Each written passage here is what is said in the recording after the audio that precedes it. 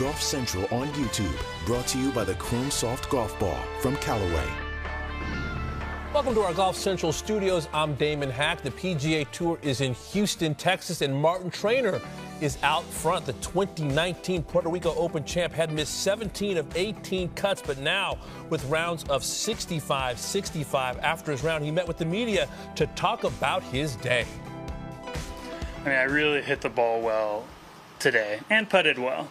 And to no one's surprise, that combination usually does pretty well, especially out here where the course is really tough. And I was able to just hit a lot of greens, have a lot of really good two putts, and rolled in a couple long ones. Heard you mention, though, that the bogey's more memorable than some of the birdies, but what are the birdies doing for confidence?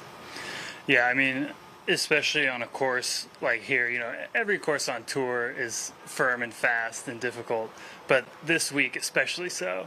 So it's really tough just to make pars. And then, you know, I had a couple instances today where I was just trying to two putt and, you know, they dropped in from long range. And when that happens, not only do you know it's your day, but, you know, you're thankful that you're in that position. Heading into the weekend for the first time in a while, what are things you're looking forward to doing and capitalizing on?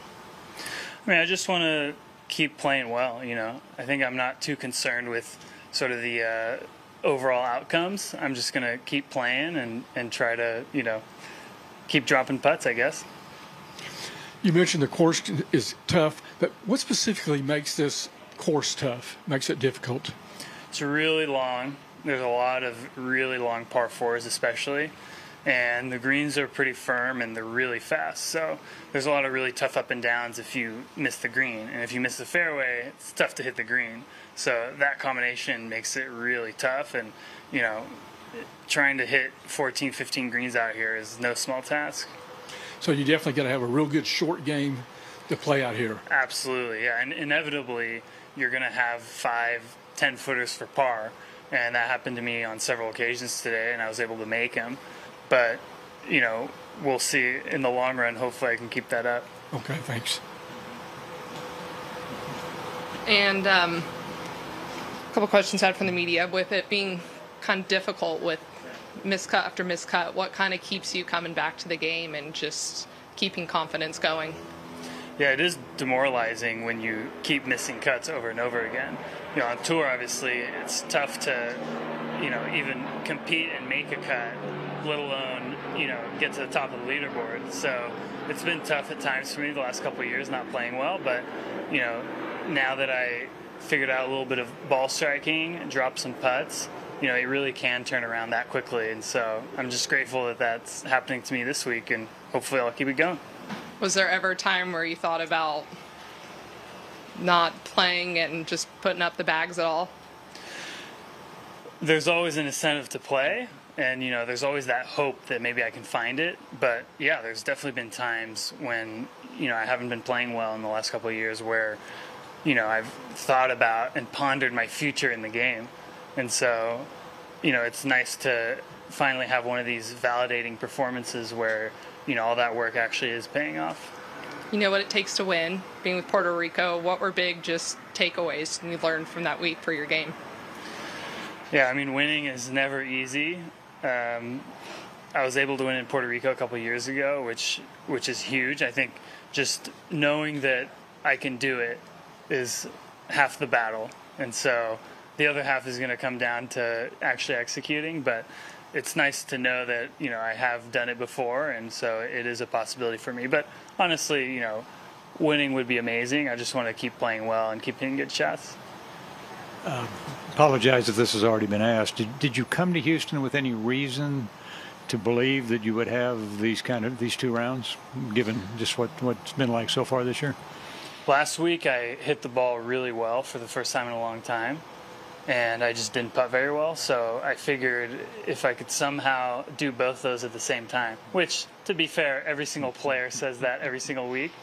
But for me, it had been such a long time coming that, you know, it really was, you know, a grind for a long time. And so now to finally be able to put it together, I think is, you know, it's not easy, but you just, you know, you have to hope that this is the week.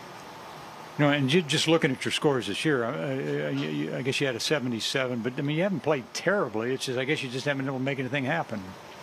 Yeah, no, I've been close many times, and and that's just to make the cut. So, still a long ways off to really contending and having high finishes. So, it's nice to finally put it all together and have a chance at that.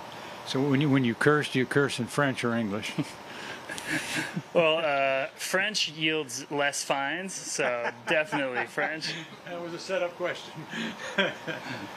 Seriously, do you ever get back to Marseille? I mean, you travel? Yeah, I try to go to France every year. I still have family there, yeah. Thank you. All right.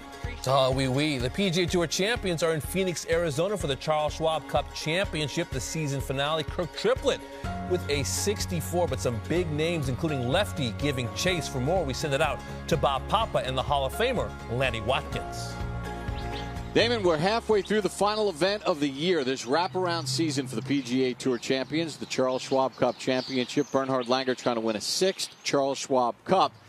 But we also have a tournament to decide, and Lanny Watkins, Kirk Triplett, who lives in this area, played a perfect round of golf, a 7-under par, and no bogeys on his scorecard. Yeah, he was very much in control, Bob. This is a golf course that fits someone like Kirk Triplett very well. You put it in the fairway time and time again. You've got short to medium irons into receptive greens that are perfect. And, boy, does he have a great putting stroke. So he's playing to the strength of his game, fairways, greens, and use the putter.